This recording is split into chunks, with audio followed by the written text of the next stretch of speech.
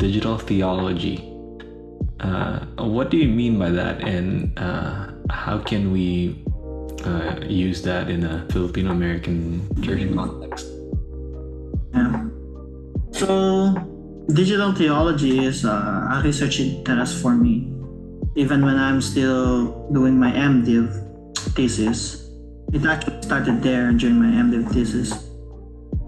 But the idea is the intersection of theology and technology, on how it somehow shapes our faith and or maybe our perception of who God is when it comes to authority, on the communication and personal relationship with God. So like when COVID happened, so digital theology is not just a reaction of out of COVID, but it has been there since like 10-20 years ago. So when we say digital theology, especially during the COVID times, everyone shifted to online worship. Everyone shifted to doing like this, small group Bible study sessions on Zoom, before Skype, before it was other platforms. So there's this idea of authenticity. Is it authentic? The Bible says you should gather, you shouldn't miss it out. You need to be regularly gathering. Is online gathering an authentic gathering? And for more than a year and two, many churches have been meeting online, on Zoom, Facebook Live, YouTube broadcasted. So are those meetings, liturgies, and worship, are they authentic? Are they valid? Even doing communion online, those who are like away from you, is presence very important? Is it face to face really the medium when it comes to worship? Is worship cannot be done in cyberspaces? Can the Holy Spirit work in and through digital platforms? So those kind of things, that's what we ask. And when applied in missions, how can we be effective in proclaiming Jesus on our social media, or creating softwares and website in a way where we can do missions? So that's digital theology, and applied that one in a church context in Filipino American. Remember I told you a while ago that when it comes to reaching out to the younger generation, they're very digital. Right. Their language is digital. So adults would not understand why they always have earphones and 24/7 connected on Discord, or maybe not 24/7, but most of the time they're on Discord talking with their friends, because that is already the sense for them of being in community, social interaction, that even if they are not present physically, they are together even virtually, and for them that is authentic. But for us as digital immigrants, it's hard for us to fathom those kind of scenarios. And even others would say, is your experience there really effective? Are you really growing in that through that maturity? And I believe yes. So it was my way for me to connect to them, the digital platforms, and for the gaming too, right?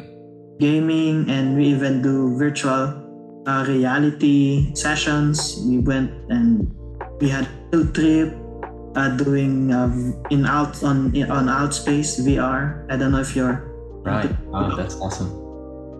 So those kind of things, and I believe that will be the future. Right.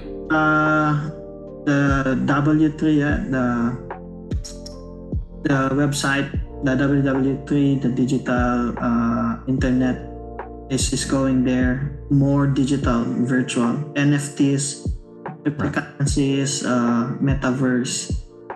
So those are the things that I am focusing on, and not trying to be reactionary, but more of being ahead. Being ahead. Right. I think that's very interesting. Actually, I'm very digital as well. I work online. That's what I do. I make content. But one of the things that we've done here at our church during COVID was we also, we set up an online presence. And have you guys heard of Four Fields? Four Fields? No. So it's basically like a strategy for planting churches that is very, very simple. It's very connected to like discussion-based Bible studies. Anyways, so that's something that we set up. We connected this missiology kind of strategy, mission strategy, with technology, where you can have Bible studies even without a pastor, right? Using discussion-based models. Anyways, long story short, we began to grow like outside of Houston, and we started having lots of communities outside, especially Thailand and the Philippines.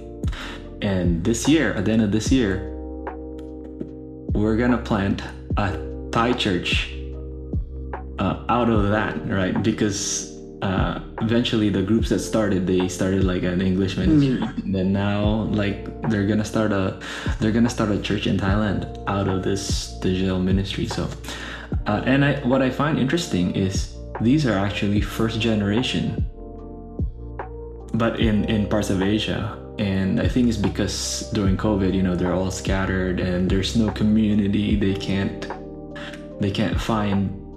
go to church physically, and they live in a place where it's mostly non-Filipinos. So they're in the outskirts. They're scattered, basically Filipino workers. And so, like you said, Pastor JP, it's like that's the way for them to find community. And that's the questions that you've actually asked are the same questions that we asked. Like some members, some people, especially ones who have been in church a lot longer, right, in the West, is they question whether is this a valid form of church? Don't we have to be together?